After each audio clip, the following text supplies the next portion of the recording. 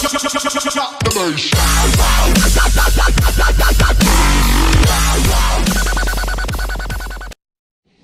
hi there, guys.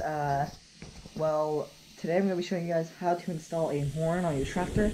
I did record it, and well, I lost track of time, and I kind of did it all off camera. So I will be showing you guys here now. So first of all, I grabbed a Mercedes horn. It can be any horn really, just like this. Just make sure you got two wires, or if there's three, that must be a ground that you don't have to worry about. I found a hole that I could just screw it into there, and I wired it up with some zip ties. And then under here there's two connectors. Here, I'll show you guys. I'll just retape it after. Alright, let's see. God dang it. Okay, I'll get to you guys once the tape's off. Alright, so under here there's just the same thing as this. There I ran the positive. These wires are not colored, but this is the negative, I think. Yeah, negative. This is the negative, goes to negative, that goes down in here, because this is what I use for my light bar. Because this is for my light bar, so I just passed it through here, through down, out here, and then I put a connector on this right here, as you can see, right here.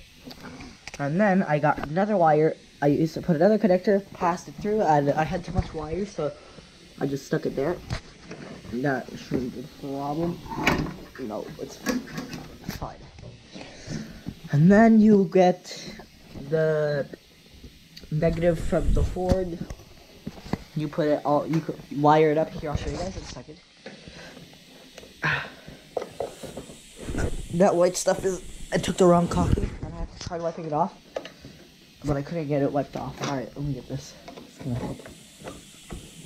Yes, I know I don't treat this thing nice. I mean, I do treat it nice, but okay. Again, here I have some extra wire.